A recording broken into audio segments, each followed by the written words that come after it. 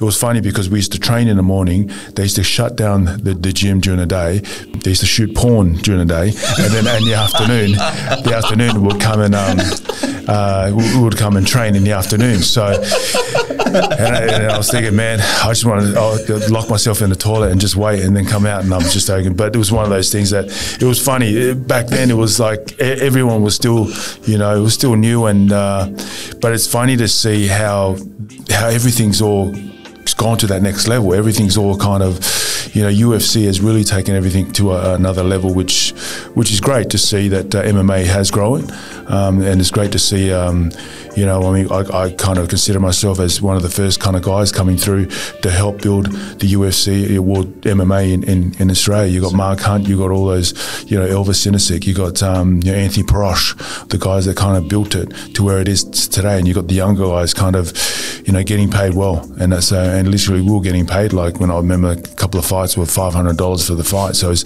literally nothing. But we believed and we had passion in what we were doing, so it was great.